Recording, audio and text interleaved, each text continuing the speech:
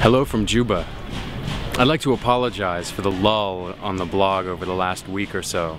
The election period has been really demanding and I've been on the go constantly.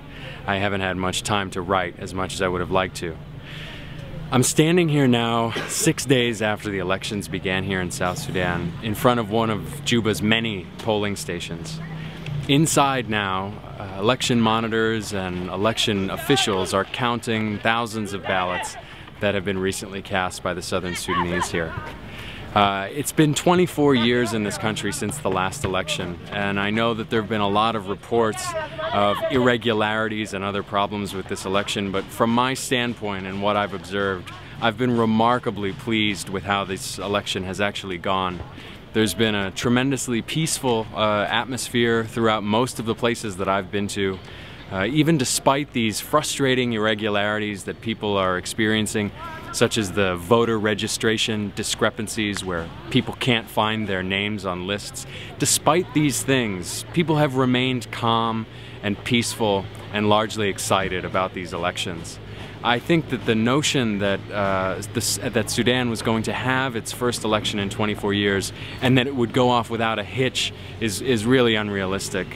In a place that has the history that Sudan has, the history of conflict and political tumult, I think if these elections conclude peacefully, they will have been successful. And I think that the Sudanese have learned a tremendous amount from this experience about potential problems that they could face and things they need to rectify before they face their independence referendum, which will take place, hopefully, at the beginning of 2011.